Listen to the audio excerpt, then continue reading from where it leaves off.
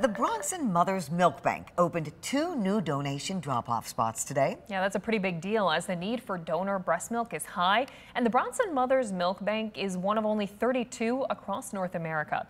I spoke with them today about what difference these 2 new locations will make.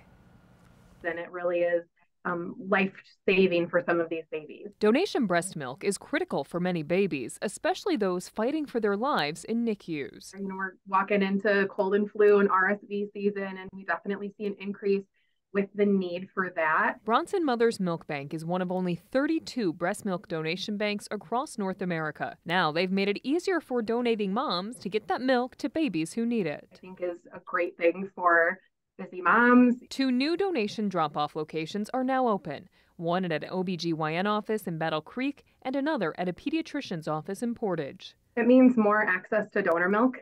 Sometimes our donors across the state have to ship their milk UPS, and there's only certain days they can make it there. And so this really is increasing the flow of milk we have in and out, which is more accessible to more babies, hospitals, and families that really need it. The milk bank's primary customers are neonatal intensive care units, but the milk also goes to mother-baby units and some outpatients. They work with 20 hospital customers across the state. Donor milk is what families want.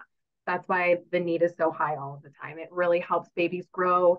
It helps babies fight off illness. The milk at the new drop-off locations will be stored in a freezer for up to 24 hours. Then it's picked up by Bronson staff, and there the donations are screened, analyzed, and pasteurized to be sent out to babies. The more milk we have, the more babies we can help, and that's really the goal, is to make sure that the babies that need it really can access it anytime.